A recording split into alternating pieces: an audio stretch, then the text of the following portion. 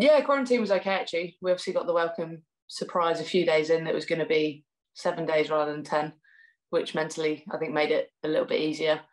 And we were allowed to do a few little bits in the yard, bit of running and stuff. So, albeit never enjoyable, it was actually completely manageable.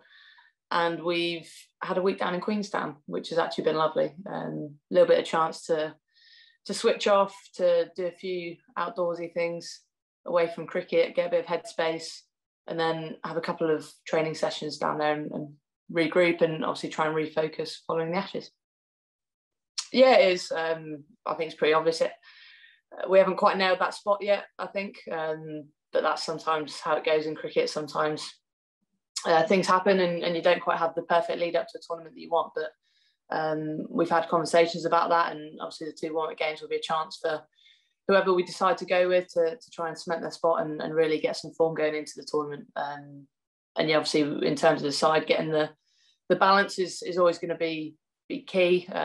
We've played around a little bit with 7 batters and 5 bowlers, or six batters and the extra bowler. So being really clear on when we want to use the different balances of the side on different wickets throughout the tournament, I think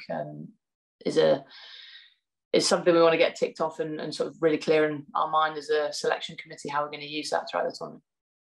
And the manager down for a net tomorrow, so yeah, we're going to run them off against each other to see what ranking they're in. So yeah, mainly humour. I think obviously it's if something goes badly wrong with COVID, it's not a ideal situation, but it's obviously been picked up in the playing conditions. Hopefully it never happens, but you never know. And obviously people are desperate to get the tournament on, and with the rules around close contacts, etc., there might be a scenario where it does happen. It's probably unlikely it's going to be a COVID-free World Cup, although obviously that's the hope. And I guess it's in place if something does go wrong, and hopefully it doesn't.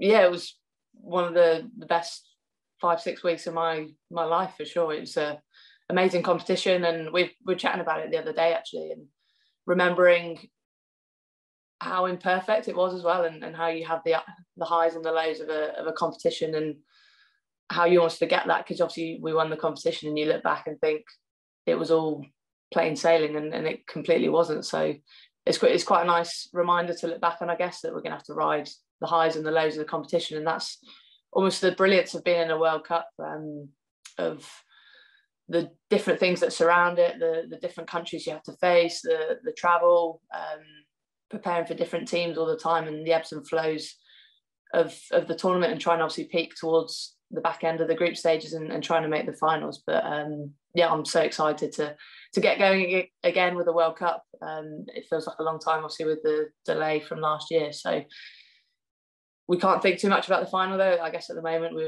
we need to start the group stage as well. And the thing with the World Cup, it's one game at a time. You have to stay in your little bubble and try and compete. But yeah, certainly excited to see if we can go back to back. Well, it's the format that you have to beat everyone to be successful. Not beat everyone, but obviously play against everyone and be in the top 4 to make those semi-finals. So I don't think it matters too much the order that we play the teams in. Obviously we've got Australia first, and it's clear we've got a bit of a point to prove as a side. And yeah, I think this is a really pure form of the game, isn't it? Having to play against every team to make it to that top 4 and make it to the semi-finals, which is obviously going to be our goal going into the competition. Probably lacked that killer instinct a little bit. But one game in the World Cup, we 100% believe we can beat them. And tournament cricket is all about getting to those semi-finals, and then anything can happen from there. And trying to bring your best cricket on the day is really important. But yeah, I don't read into too much the talk of the favourites and things like that. We're just going to go about our business as a team and try and build momentum and really play the cricket that we know we're capable of.